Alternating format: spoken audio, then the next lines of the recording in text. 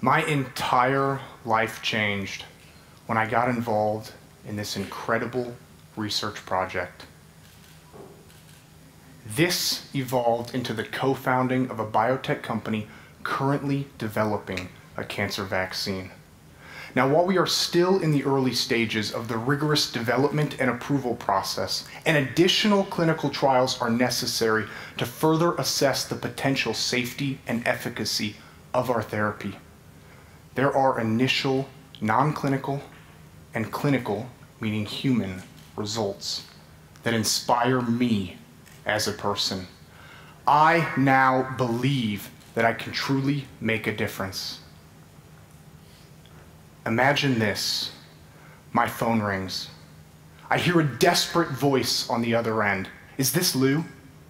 Is this Immunophotonics? Yes, I reply. I've heard about you. I've heard about your company, your technology. I've heard it from my friends, my doctor, and I need your help. I have stage 4 cancer. My doctor has told me I have failed all other options. And I have to tell that person, I have to tell this person on the other phone, I'm sorry, there is nothing I can do for you. I might go on to say that while there's a lot of exciting information about new therapies in development, they are too early, just as ours, to be used in any patient. We don't yet know if it is safe. We don't yet know if it is effective. Things have to go through a rigorous development and approval process. At this point, they always cut me off. My doctor told me I am going to die in 12, in 8, maybe 4 weeks. And I have to tell that person, I understand, I'm sorry. There is nothing I can do for you. But I don't understand. It's hard for me to witness this, let alone be the one that is a part of it. It baffles my mind that despite our incredible, our advanced healthcare system, that these types of patients slip through the cracks.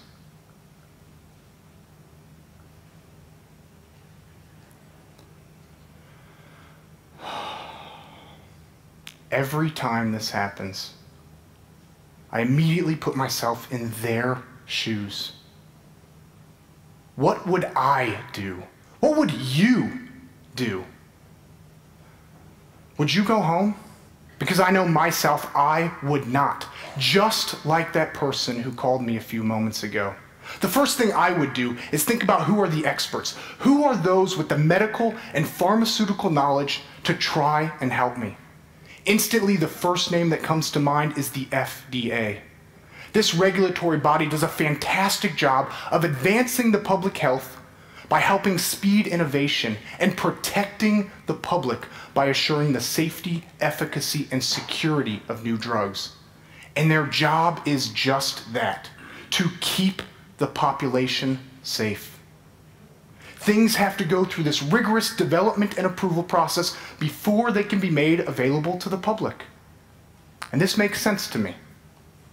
But when I research them, maybe I contact them, I will quickly learn that their job and their purpose is not to diagnose and treat patients.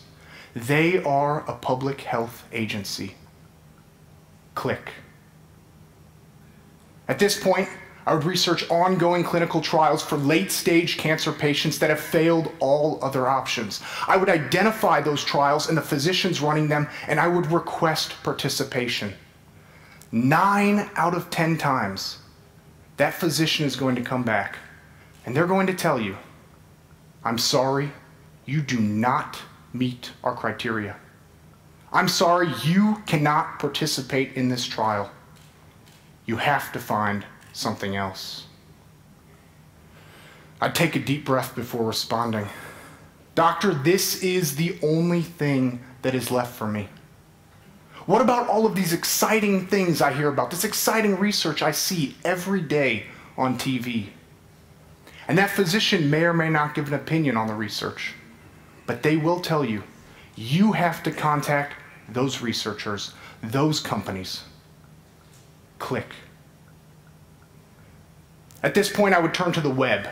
My pharma contacts, trusted scientific journals. I would identify the cutting-edge technology that, based on early research, may have the potential to help me.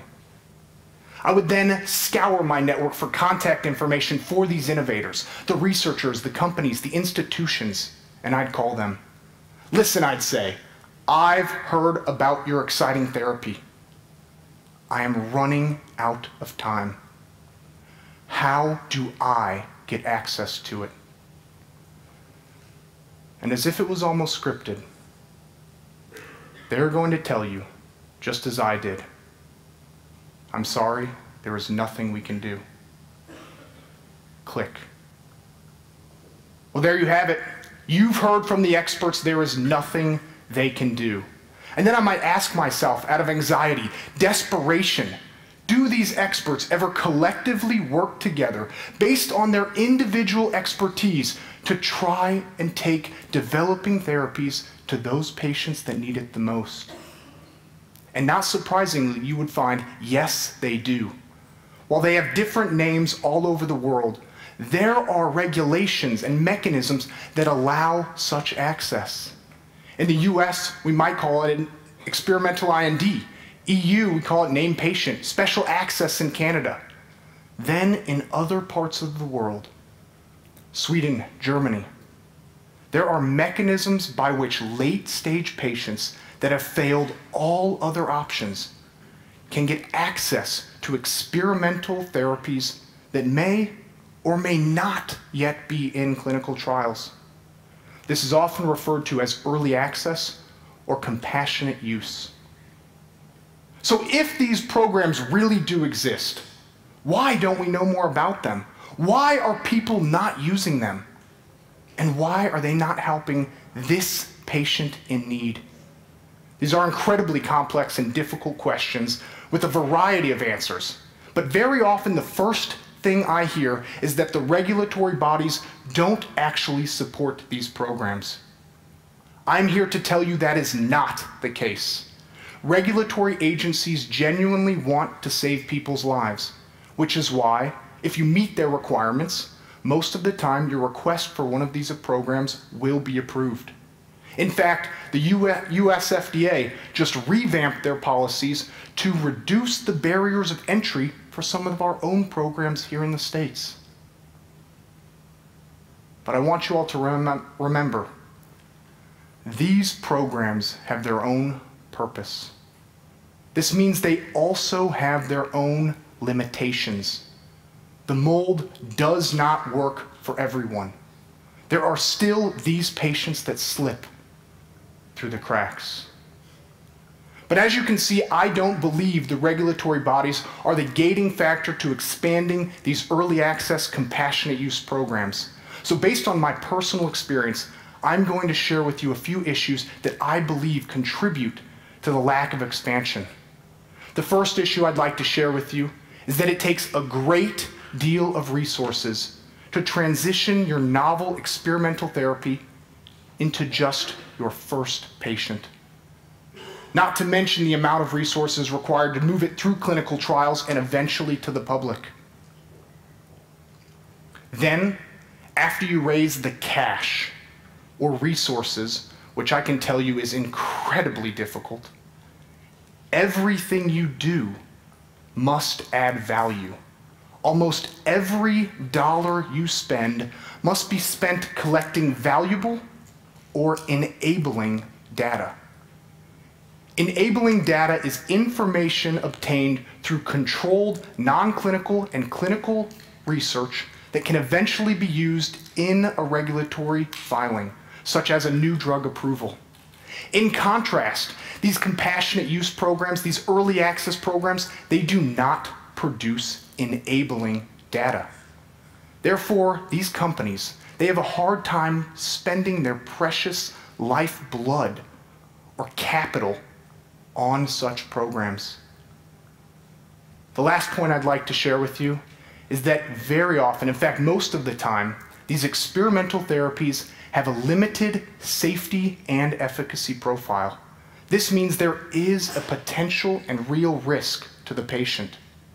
Therefore, it's of incredible importance from a patient safety perspective to have an understanding with input from all of these experts before using any experimental therapy in any patient. But this is where I want to take a step back. I want to focus on one specific patient population. I want to focus on those patients that are told they are out of options. I want to focus on those patients that cannot get access to clinical trials. And I want to focus on those patients that are running out of time. These patients, they have been told by their caregiver that they are going to die.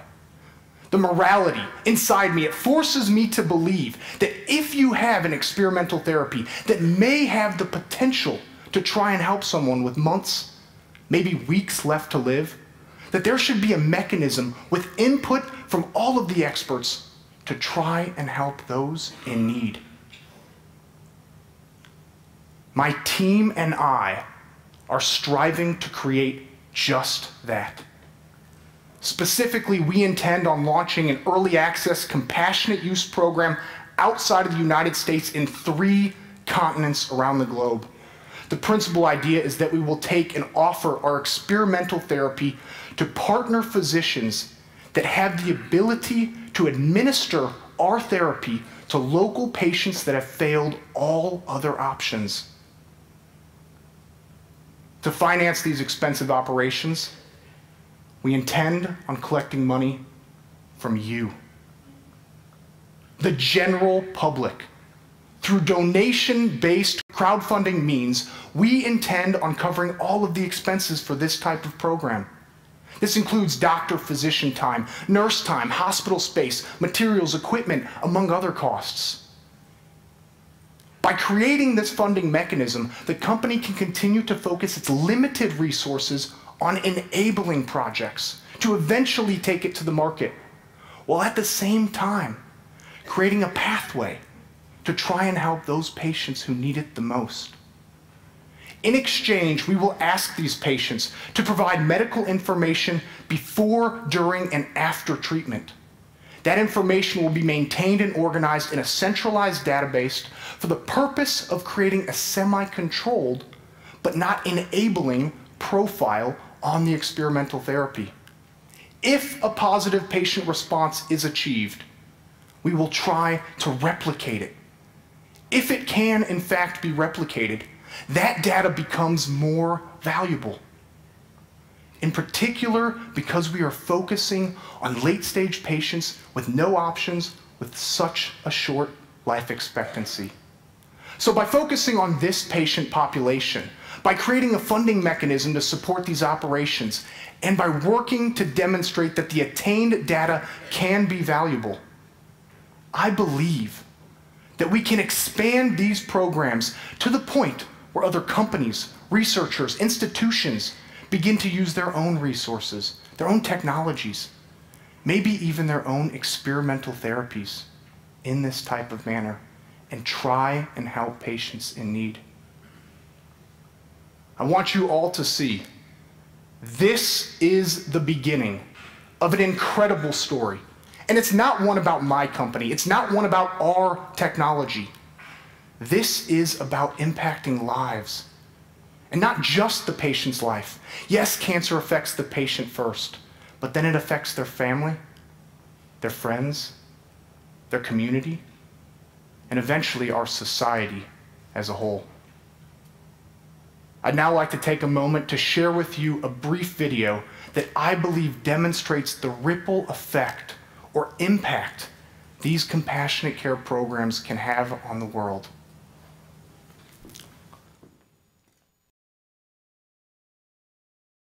Mi nombre es Cidilia Luz Samaniego Samaniego.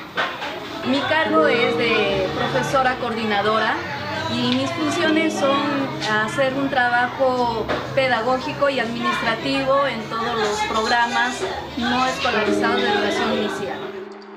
Antes del tratamiento estaba yo totalmente triste, muy asustada porque la palabra cáncer significaba ya muerte. Yo llegué al hospital Revaliati y me habían dicho que el cáncer estaba avanzado y no me podían operar. Y cómo es Dios tan grande que llegué a la consulta de la doctora Ferrer. Y ella me indicó de que iba a venir un protocolo del extranjero a tratarnos el cáncer a través de rayos láser. Me hicieron 4 tratamientos y a Dios gracias esto no llevaba a otras consecuencias. La mayor felicidad para mí es ver a los niños felices, que concluyan la etapa de preparación que tenemos acá, el compromiso, ¿no?, de llevarlos y terminar sus 5 años y sacar pues la promoción, como se dice, de estos niños. Y en el camino, cuando me encuentro con sus padres, que me digan, pues señorita, mi hijito está yendo muy bien, ya está haciendo su carrera, esa es la mayor satisfacción.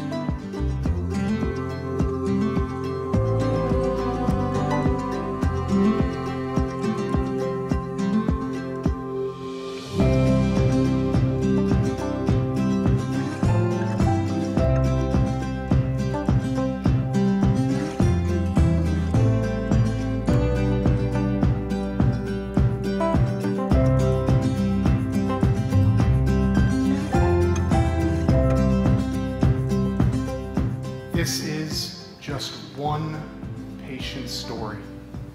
And while additional clinical trials are needed to further assess the potential safety and efficacy of our approach, imagine if this is the beginning of a model supported by all of you that truly helps those who need it the most.